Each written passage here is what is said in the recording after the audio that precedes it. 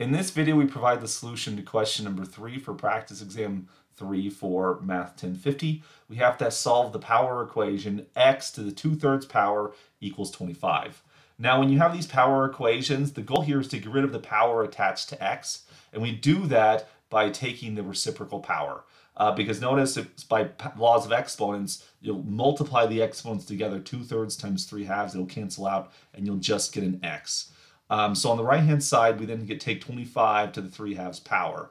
But notice here that if you're taking a 1/2 power, that's the same thing as taking a square root. So this is the square root of 25 cubed. When you solve an equation using square roots, it's necessary to consider both the positive and negative case. So there's actually going to be two solutions to this equation.